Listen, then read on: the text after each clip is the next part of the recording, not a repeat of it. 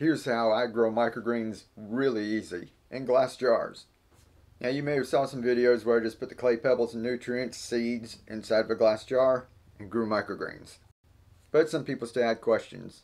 So let's go over it a little more in detail, and hopefully this will answer all your questions and you can grow your own microgreens. We'll go over the basic process and then talk a little later about things like mosquitoes and algae. Alright, let's get started. First up is the container. Don't get hung up on these. Any shallow glass jar will do. The ones I got are called a cloche, and I found them in a bin at a discount store. They're only 2 for $1, so keep your eyes out. Now I like growing microgreens in soil, but after each grow we're always composting and having them in soil or get new soil, and I wanted something that I could use over and over again. And I remember years ago I experimented growing my microgreens in clay pebbles. So I decided to try again because they're reusable.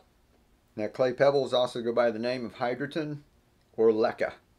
When you first get them, they're going to be covered with dust. You want to rinse them really good. Now let's go ahead and put one together. Since there's no drainage on these, I'm going to be doing mine inside where I can control the light and the environment. But you could do yours outdoors if it was covered.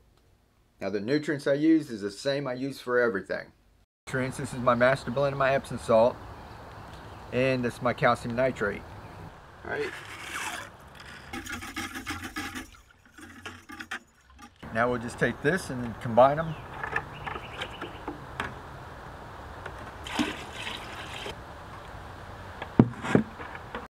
I just put a little bit of nutrients in each container. If you're looking for an exact measurement, this ain't the channel. I just do just about like that. I also sprinkle some seeds. And no, I don't weigh them. Sorry, I'm just easy going. Sprinkle a little in each jar. And yeah, some seeds are going to fall into the water below. But as the water dries up, those will germinate too. We'll talk about the water level in a minute. For now, spritz the seeds with a little water. Cover them up. You want to make sure they stay damp during germination. Don't let them dry up. And then put them in the dark. Even if you have other lights in your grow room, keep these dark for a few days. And I don't get crazy about that either. If I need the lights on for my other microgreens, I just kind of set them on top. Blocks the light from the ones below. Microgreens on top get a little bit of light. Everybody's happy. And then after a day or two, your seeds are going to sprout. That's the exciting part. That's when you see things start. Now just leave the tops on them and let them go another few days.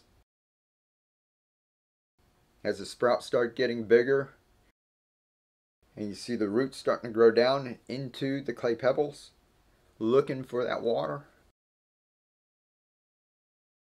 that's when you can take the lids off. Now depending on the temperature and how much air you have flowing around, still keep an eye on the tiny sprouts. If they look like they're starting to dry out, spritz them with a little more water. Now pretty much this is it. All I do is keep a little bit of water in the bottom, maybe a 1/2 inch to 3/4 of an inch. And I just do that twice a day. I use a little turkey baster. Makes it easy.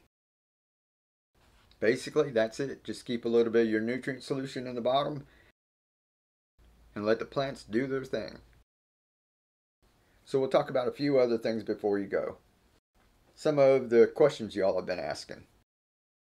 So someone asked about mosquitoes in the standing water.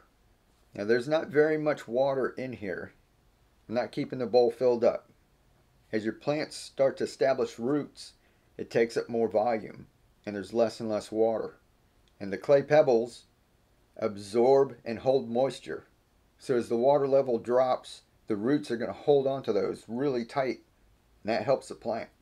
And it may look like there's no water in there, but there's still water inside those clay pebbles.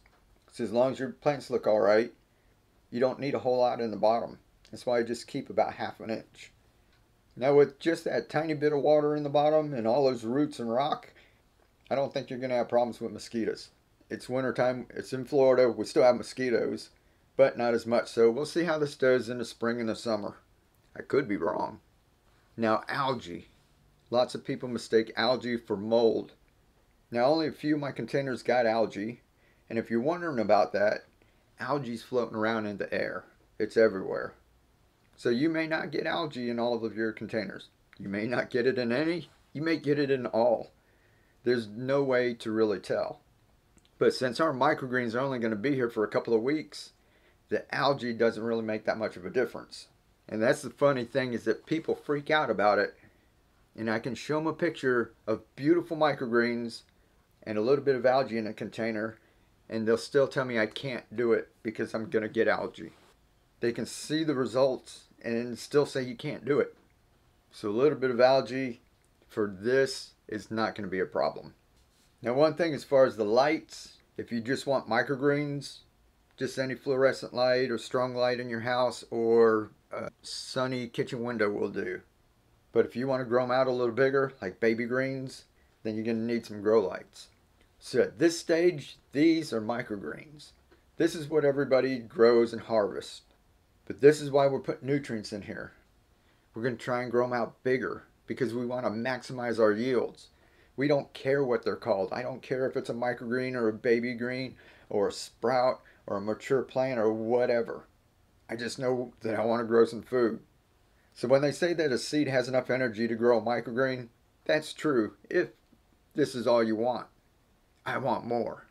So you can see how big these plants get, how we just maximize what we grew. This is more bang for your buck. For everybody out there who's saying that seeds are too expensive, and if you're buying a bunch of seeds just to grow a bunch of tiny little microgreens, that might be the case. But when you can grow this much from a couple of little packets, that's awesome. So we love the pak choi. We did arugula. Our next thing is we're going to try a bunch of different seeds and see how those go too.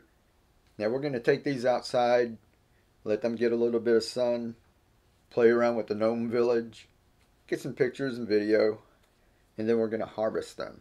Now when we harvest, we toss the roots with the clay pebbles in a bucket, fill that up with a little water, and separate them. It's not that hard. The roots that are left on it, you can take this and set it in the sun for a couple of days and let them dry up. They'll fall right off. You can set them in a dehydrator or any warm spot where it can just dry out until the next time you want to use them. Now, I've done several grows where I'm just rinsing these out and restarting over again. There's a lot of people out there that use the clay pebbles that sterilize it. Some use hydrogen peroxide, some boil it. So just look that up if you're interested in doing that. So this is my favorite way of growing. It's easy, and there's lots more to come. So you guys stick around, keep on growing.